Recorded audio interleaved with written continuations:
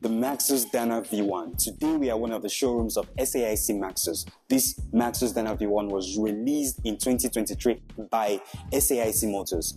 This is an electric logistics van. It's purely electric. We can see how long this van is. We're going to go inside, we're going to show you the exterior, the interior, and we're going to talk about the technical details in the studio. Now, Maxus offers the DANA V1 in about 6 trims. Inside of these 6 trims, we can subdivide them into 2. The short axle trims and the high axle trims. For brevity's sake, we will be abbreviating in the following ways. Feel free to come back to this section at any time you want. For the short axle high top, we are going to refer to that one as SAHT. For the short axle low top, we're going to refer to that one as SALT. For the low axle low top, we're going to refer to that one as LALT. For the long axle high top, we're going to refer to that one as LAHT. For the short axle trims, we have the short axle low top and the short axle low top plus. We also have the short axle high top and the short axle high top plus. For the long axle trims, we have the long axle high top and the long axle low top. All the trims have this manually adjustable halogen headlight. This is a manually adjustable halogen headlight. It's not purely electric like the other ones. There is an option to have an LED headlight in place of this halogen bulb. There is an LED running daylight system for all trims. The delayed headlight feature is also available. All the trims have the auto dimming or auto sensing headlight feature, which is quite popular in China. The auto dimming feature detects where you are and helps to dim the light. So if you're in a dark place like a tunnel, the auto dimming feature on this van will actually help reduce the lightning or increase it depending on the lighting of the place. Now, for the fog lights on the DANA V1 is an LED, as we can see. But when it comes to the rear brake light, this is a halogen light bulb. There is a side entrance door on all trims, but you have an option to actually have this door on both sides. The door slides like this. So you can have this same option on the other side. If we go to the other side, you're going to see that there is no sliding door on that other side. This is how it closes. It's smooth, yeah? I think it's quite smooth. So it's not an electric door, this is actually a manual door. Folding door option is available on only the high trims, as you have it on the SAHT, the SAHT Plus, and the LAHT Plus. For the other one that opens up, the back opening, you have that on the LALT, on the SALT, the SALT Plus. The Maxus DANA V1 comes in about 3 colors, 3 confirmed colors. They had white, this is the white, then you have the black, then you also have the cement ash color. So you can decide to pick any one you want. When it comes to the wheels, yeah, the only thing you get is a steel wheel. You don't have an alloy wheel. It's not a fancy car, it's a van, yeah? So this is the steel wheel that is available on all trims. You don't get to get an alloy wheel. And the measurement of it is the 195/70 R15 LT tires. So this is the tire you get, which is quite strong. For the tire, I can see that it is made by Wan Li. The exterior rearview mirror is the same for all trims. This is a manually adjustable exterior rearview mirror. So you don't get the electronically adjustable rearview mirror. So to adjust it, you just need to pull it. It's actually just 2 ways. If you're worried about the dimensions, you want to know which trim to go for, the height, the length, and all this, we're going to list all of that in this section. Now, since we have 6 trims for the DANA V1, all the trims actually differ. The SALT trims have the following dimensions: length 4800, width 1870, height 1960, all in millimeters. The SAHT trims have 4800 by 1870 by 2180, all in millimeters. The LALT trims have 5250 by 1870 by 1960 millimeters. The LAHT trims have 5250 by 1870 by 2180 millimeters. Now, if you want to enter the DANA V1, there is an option to have the keyless entry, or you can open it. There's an app, but for now, this is the main key of the DANA V1. So this just has 3 buttons. You can see it just has only 3 buttons. We have the lock, the unlock, and to open the boot. So these are just the 3 options on this key. Well, the key is a little bit fancy. I like the design of the key. Personally, it's okay. You just open once, it opens, then you just go in. So it's actually very, very simple.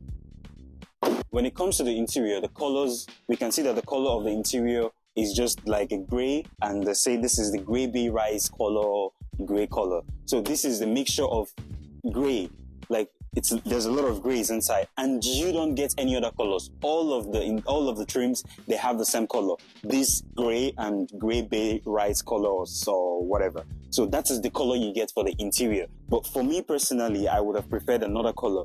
For the color of the interior, I think I like it. I think I like the designer actually worked very well with it, because everything is just matching each other. This something like white, the gray, then you have this other bay rice color, then you have this gray over here, then you have every other thing. I think it just fits in very, very well. The Dana V1's driver seat can only be adjusted manually in 4 ways. Manually, this is the 1, 2, 3, and 4. This is the 4-way manual adjustment. It can only be adjusted manually in 4 ways. This is also manual. So this is not an automatic, it's a van, it's a utility vehicle, it's a logistic vehicle. Then also for these passengers chairs, you have the option to upgrade to a 2-way manually adjustable passenger seat. So that's an option for you, that's an upgrade for you if you want it for the passengers in the Dana V1 van. For the driver only gets this 7-inch LCD. This is an LCD screen, but this has the inbuilt camera, reverse camera system. So let's try and see. Let's put the car on reverse. So we can see it has the reverse camera, which is ready as we're speaking. So this is the reverse camera. So we go back to parking. So this is now in drive, but we can put it back to parking. So this is the 7-inch LCD screen for the driver. Or you have an option, as you can see here, is totally empty, but there is an option to have a 12.3-inch LED screen. Let's see how big the internal cargo compartment is. This opens this way. This is a folding door. Now this can also be opened this way. So we can go inside and see the length. It's actually quite big. You can see how big it is. I know I'm sorry. So you get one light here, okay, so that's just it. SALT trims, the cargo compartment's length is 2705, the weight is 174 mm, the height is 1480. The cargo compartment for the SAHT is the same as the SALT with a difference in height. The height of the SAHT trims is 1700 millimeters. The cargo compartment for the LALT trims, the length is 3155 millimeters, the weight is 1774 millimeters, the height is 1480 millimeters. Now the height of the LAHT is 1700 millimeters as opposed to the 1480 millimeters of the LALT trim.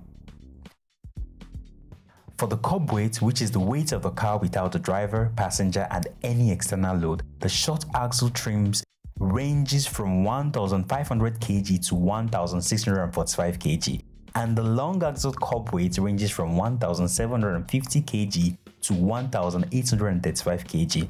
The rated load quality the Dana V1 is designed to carry ranges from 1210 kilograms to 1420 kilograms for the short axle trims. When we say the rated load quality, we are referring to the maximum weight or load capacity of a van. The gross vehicle weight rating of this Dana V1 is 3050 kilograms for the short axle trims and 3500 for the long axle trims. The gross vehicle weight can also be referred to as the maximum total design mass. So whenever you see the maximum total design mass in any car brochure, just know that they're talking about the gross vehicle weight. When it comes to the floor material of the compartment area, which is very important for something like a van, you get 2 options: the wooden parquet floor, but you also get the option to upgrade to a blister flooring. Blister floorings are very important because it helps in preventing the slipping of load. So if you have a lot of load in the back and you have a wooden parquet floor, the possibility of it sliding is very high if you don't use the accessories that can help hold the load in a place. But if you want the blister flooring, you can actually pay for it and get that upgrade. Let's talk about the cargo compartment interior, the partition of the cargo compartment. Let's go in. As you can see, it's closed off from the interior. There is no door. I do personally wish that they had something like a door for the cargo compartment, so I can be moving around on the van from the interior into the back. Maybe I have something I want to take, or maybe the goods fell off or something and I want to pick it up, or be sure, or just to check. I think it's important to have a door for a cargo compartment. Now, when it comes to the back, there is also a strapping ring over here. 1, 2, 3, 4 strapping rings. This is one of the strapping rings. This is another one. Strapping rings are quite important due to the way it provides more safety for the goods in the back during transportation. So we have 4 strapping rings for the DANA V1. There are 4 strapping rings on the floor. 1, 2, 3, 4. It's positioned specially in the 4 places. So you do get this as a default, and it's default for all trims. For the spare tire, there is a full spare tire option, which is default for all trims. The car all has the power window.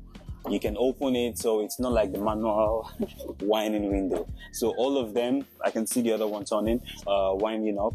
When it comes to the sound speaker system, there are only 2 sound speaker systems that can be seen on the 2 doors of the car. There is one on the driver's door and there is another one on the passenger's door. The air conditioning on the DANA V1 is a manual air conditioning. To turn it on, you just have to press here. Now, it's on, it's blowing, it's manual. You can change to whatever you want from here, direction. Then you can just off it with this button over here. So all the controls for the air condition is here. So you also get all the other systems, the SRC, the call, the NOTS, and every other thing. For the knob, the control knob, there's the gear knob. You have it here on the steering. So we have the park, the reverse, the neutral, and the drive all here. Then you get for the lighting system over here too. All the lighting system is here too. When it comes to the other controls, like for the light also, where you can change the mode of the lightning and every other thing, it's over here. So it's below the steering wheel. The steering wheel is not adjustable. It's not adjustable. There are only 2 USB ports on the whole car. You only get 2 USB ports on the whole car, which is just below the cup holder. Now, to open the cup holder, you just press here, you just light out, and that's it for the cup holder, which is just above the 2 USB ports. There is nothing here, only this net. You can see only the net here. There is nothing else. This is just the knob. For the inside, there is not much inside. You can see there is not much inside of the car. Basically simple, which is not bad for a van. It's not really bad for a van. It's quite simple. For the interior lighting, this is the knob. You can turn it off. This is on. Then for the door, when the doors are open, so this is the off. Then above this is the interior lighting. This is the on. So this is just the setting. It usually has just basic settings. Now for the hazard lights, this is for the hazard lights. It's up here because there is no place to put it over here. So they just put it up here. So this is the hazard light. As you can hear, this is just the hazard light. So it's actually very, very simple. So up here, there is a space up here. There is a space up here. I don't know what the space is for. Probably it's actually dusty, but probably if you want to put in some, I think it's just a storage space. There's a storage space on top of here. This is also available on all trims. Now, coming up here, this material is quite, just looks basic, like a basic plastic. You get the air vents for the air conditioning, the defrosting, and every other thing, which is, I think, is available on all trims too.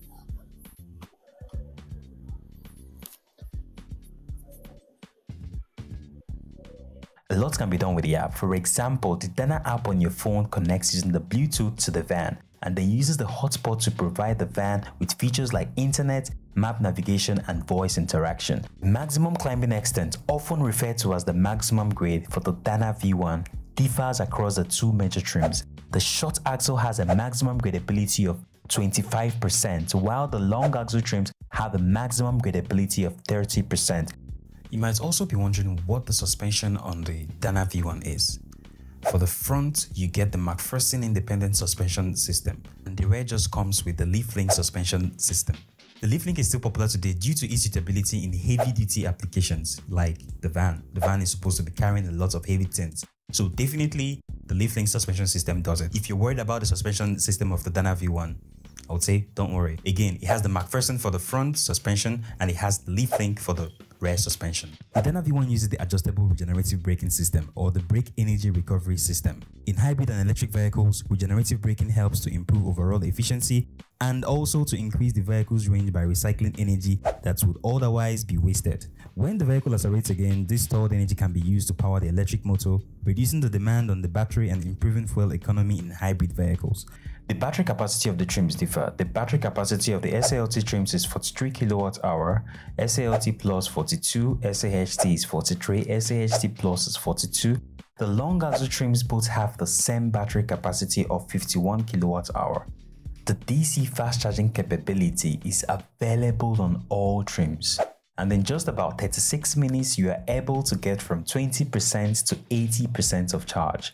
DC chargers in China is getting more affordable as more manufacturers get into its production. The AC slow charge feature is available on the long axle trims. A full slow AC charge can be achieved in about 5 hours for the long axle trims. The motor rating for the short axle trims is 50 kW while that of the long axle trims is 60 kW. The peak power for the short axle is 90 kW while that of the long axle is 120 kW.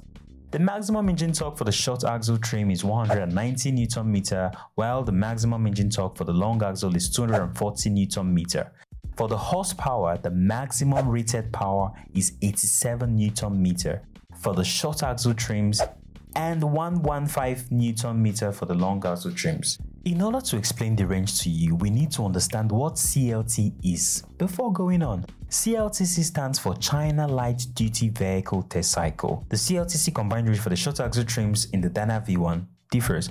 The SALT is 305 km, the SALT Plus with 290 km, SAHT has 270 km, SAHT Plus has 260 km of range. The CLTC combined range for the long axle trims also differ. The LALT has 320 km, the LAHT has 305 km. This is quite impressive as I was not expecting the long axle to have longer range. To regulate the temperature of the battery and prevent overheating during summer, SAIC Maxus is using the liquid cooling battery temperature management system. SAIC Maxus offers a 3-year 80,000 km vehicle warranty on the DANA V1. For the electric motor control of the DANA V1, there is a 5-year warranty or 20,000 km warranty. Impressive. For the battery, the warranty differs across all trims. All trims have a warranty of 8 years or 40,000 battery warranty, with an option to increase the mileage warranty to 50,000 on the plus trims. As you know, SAIC are the makers of the battery on this DANA V1, so obviously that is why you have a longer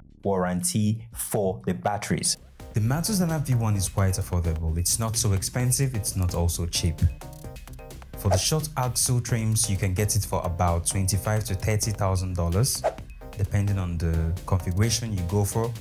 When it comes to the long axle trims, you can get it for around $30,000 to $35,000. In RMB, that should be around $165,000 to $170,000. I believe it's not so expensive.